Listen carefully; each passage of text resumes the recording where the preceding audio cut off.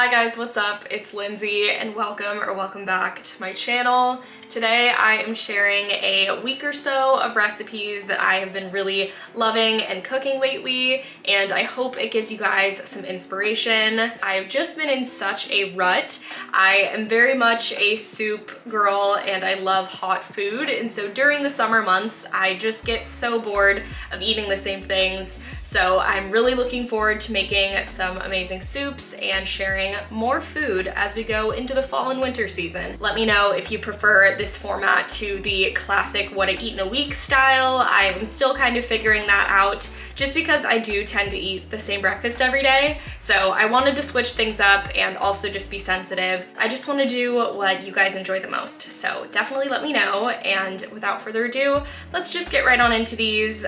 We're gonna go in order from like breakfasts, lunches, dinners, and then my favorite cookie recipe of all time, so stay tuned. I have recently made the switch to vanilla lattes instead of chai lattes, and before I got my Nespresso, I was making these instant coffee lattes with the Alfred instant coffee and their vanilla syrup.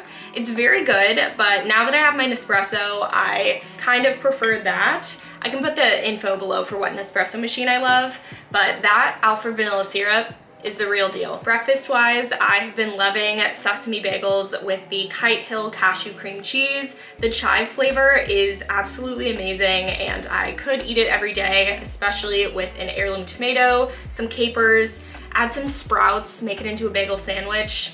Delicious. I've also really been loving date shakes with almond butter, vanilla protein powder, almond milk, and some dates. So good, you have to try it. I wish I recorded me blending it, but I'll put the details in the description box. Here's a clip of me making a jackfruit quesadilla with some leftovers. I love making a large batch of jackfruit and then just putting it in burrito bowls, tacos, quesadillas. It's such a great protein. This is a recreation of Erewhon's Caesar salad, which has crunchy chickpeas that you bake on a tray.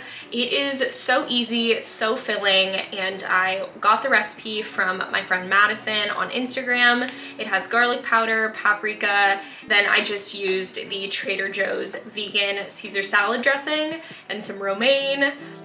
The texture of this is just amazing, and if you like the Erewhon one, you will save so much money by making this recipe instead.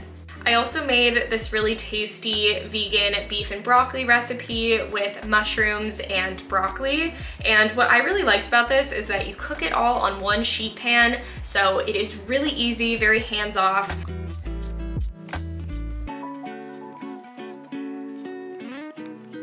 The only time-intensive part is marinating the mushrooms ahead of time, but after making this, I don't really think it was necessary. The marinade for all the vegetables is veggie broth, sesame oil, coconut aminos, and this oyster-flavored sauce that I got at Whole Foods. And honestly, it tasted really, really close to the beef and broccoli I remember. Pour it all over and bake it, and I served it with some jasmine rice. This was a really fun recipe to make. It was out of my typical repertoire of recipes, but really tasty. I will definitely make it again. I also was on a huge sun gold tomato kick towards the end of summer.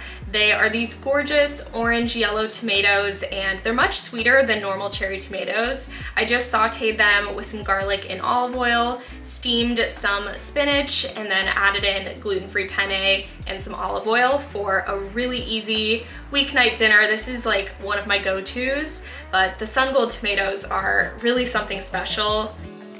And this was actually my first summer trying them, but next summer I am definitely gonna try and eat a lot more, maybe even like roast them and freeze them.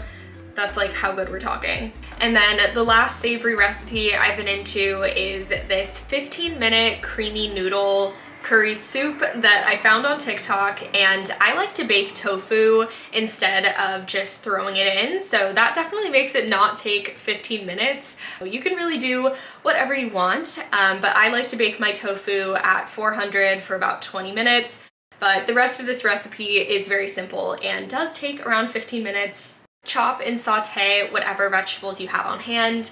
I used red bell pepper, mushrooms, and carrot, and then just sauteed these with some garlic in sesame oil until they had a little bit of color on them. Then add in veggie broth until you have enough space in your pan to boil some rice noodles. I used these soba noodles from Lotus Foods, which is my favorite brand to get soba noodles, rice noodles, pad thai noodles, everything noodles. Then add coconut milk, red curry paste, salt and pepper, and bring to a boil until your noodles are done. And then you can serve it with your tofu, some lime juice, cilantro. I've been making different variations of it with different veggies. It's super tasty. And now to share my new favorite cookie recipe. It has chocolate chips, oatmeal, and shredded coconut, and just the texture combination in this is ridiculous. I made a double batch and brought these to a friend's birthday party, and they were a massive hit. They are fluffy and cakey and chocolatey. They really are my perfect cookie, and so I will be making this recipe for years to come, I already know. It's really hard to do vegan and gluten-free baking, so when I find a good recipe, I will shout it from the rooftops, and I want to try making a variation of this with raisins, so I'll let you guys know how that goes maybe in a future video, but these cookies are incredible. Please make them. And now for a little bit about the sponsor of this video, which is Squarespace. From websites and online stores to marketing tools and analytics, Squarespace is an all-in-one platform where you can create a beautiful online presence and run your business. I've been using Squarespace for years to host my website, which is lindseyrem.com, and I use mine as a portfolio site to showcase my work and a little bit about me, but they have thousands of templates to choose from, so no matter what it is you're looking to create a website for, they have a template for it, and all of their templates are completely customizable, so you can really make them your own. Whether you're creating an online shop, a portfolio website, or even a blog, because Squarespace has amazing built-in blogging and commenting features, like a fully integrated commenting system. So when you make blog posts, your viewers can comment, like, reply to other people, and just really garner community in your website, which is super important. I love going on food blogs, and the comment section is so important when it comes to seeing how a recipe performs and if I want to make it. So I love that Squarespace has that integrated. And as a creator on the back end, you can draft, categorize, and schedule your blog posts to go live, which is super helpful if you are creating a blog on Squarespace. Squarespace also gives you access to powerful analytics tools, so you can learn more about your audience geography, traffic sources, and more, which is super important when it comes to running a business or just having a website in general. If you're interested in Squarespace, you can always use my code lindseyrem for 10% off your first purchase of a website or domain, or go to squarespace.com/lindseyrem. Hope you guys enjoyed this video. Again, let me know what you think about the new format, as well as what fall and winter recipes that you guys love or that you want me to try. And I will see you guys with some new content very soon. Bye guys.